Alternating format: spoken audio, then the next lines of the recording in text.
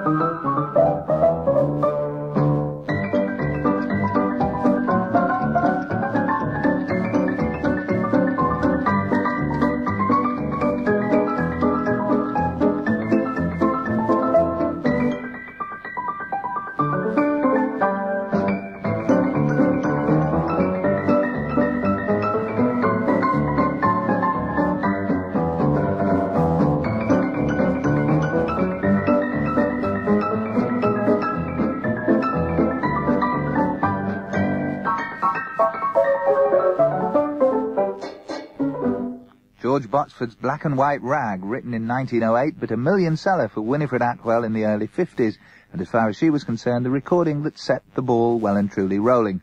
So, Trinidad-born, the daughter of a pharmacist who insisted that she should follow in his footsteps, and indeed it was Winifred's proud boast later that should her musical career founder, she could always open a chemist shop, she came to London via the United States, that pharmacy qualification already tucked beneath her belt, to see if she could, after all, make a life for herself in music.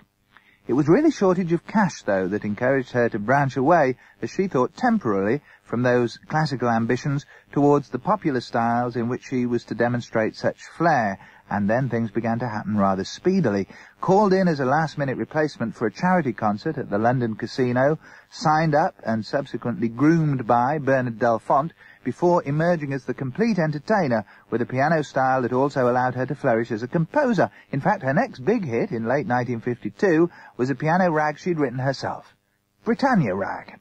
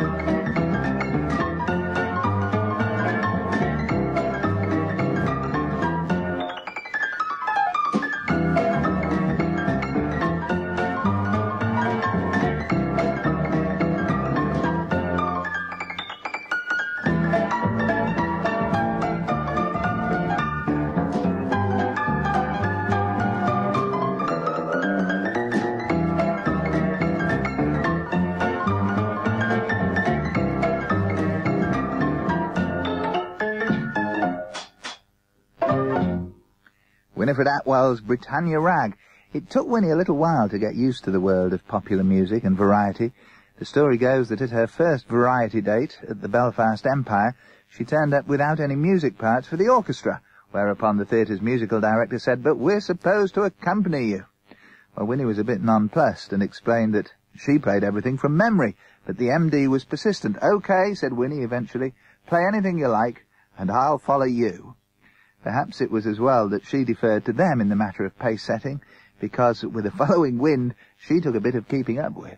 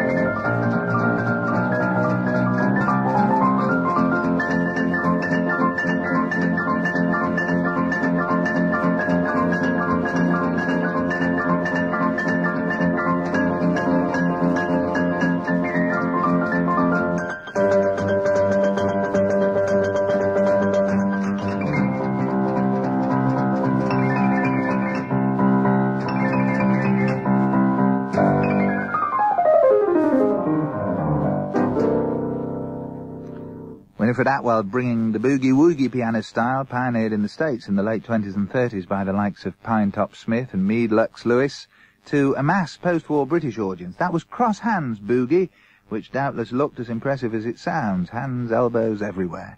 But it wasn't just the way Winifred Atwell played that caught the imagination. It was the instrument that she played upon as well, or at least one of them. They say everyone needs a gimmick, don't they? Well, Winnie found hers in a Battersea junk shop.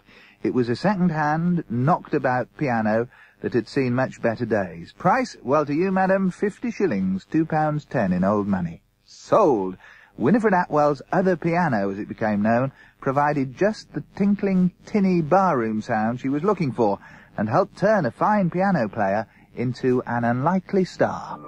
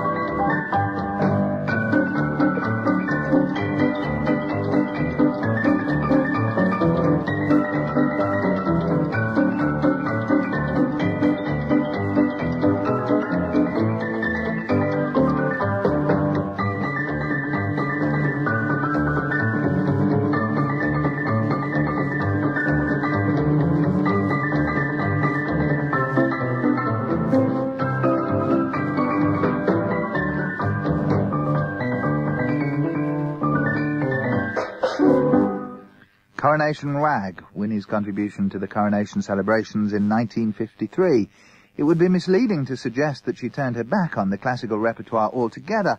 In fact, during the 50s, it was not at all unusual for a variety bill to include a straight music act where classically trained musicians would play abridged versions of concert favourites, the violinist Alfred Campoli for one, and the celebrated piano duet team of Ravitz and Landau. So, although it was boogie and ragtime that first put Winnie in the limelight, once there, she found an audience for her classical skills too, and eventually those classical pieces that she included in her stage act, she was able to bring into the recording studio, the Grieg Concerto, the famous Littolf Scherzo, and most spectacularly, as far as record sales were concerned, the music of Sergei Rachmaninoff.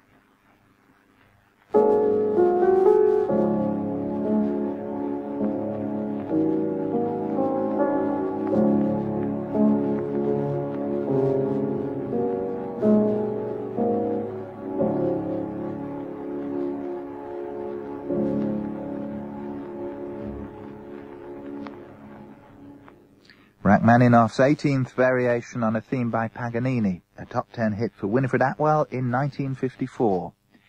It's difficult to overestimate Winnie's popularity during her heyday. Total record sales that ran into tens of millions, her hands were insured for £40,000, and her fan club membership ran to some 50,000. The happy-go-lucky, carefree style of her playing and the mood of party-time, hair-down optimism that it generated perhaps found its most authentic expression in the series of medley recordings whose titles specifically acknowledged that mood. Let's Have a Party was the title of the first of them, and believe it or not, the follow-up, which provided her with the 1953 Christmas #1, was called Let's Have Another Party. Where would it end? The fact is that no informal social gathering in the mid-50s was without a radiogram in the corner dispensing high spirits along these lines.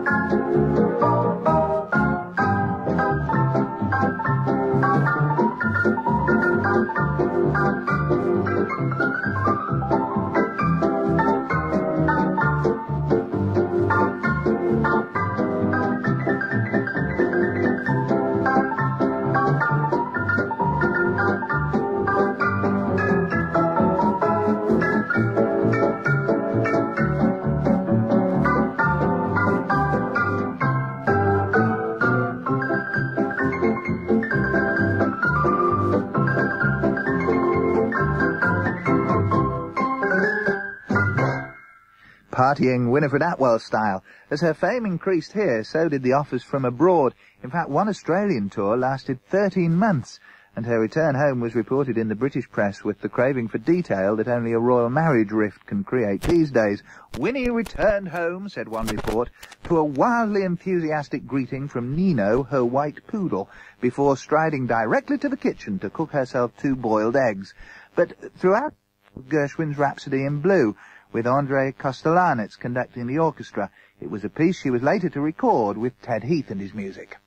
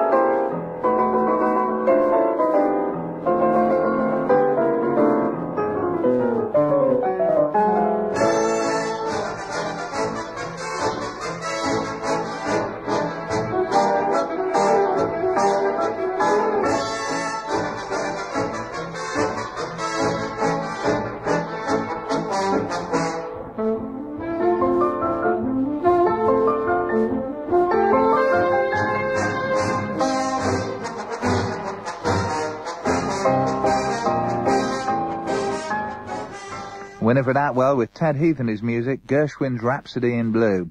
Winnie's popularity in Australia was every bit as great as it was here in Britain, so when that British popularity began to wane, she decided in the 60s to settle in Australia, becoming an Australian citizen in 1981, and it was in Australia just 2 years later, 1983, that Winifred Atwell died.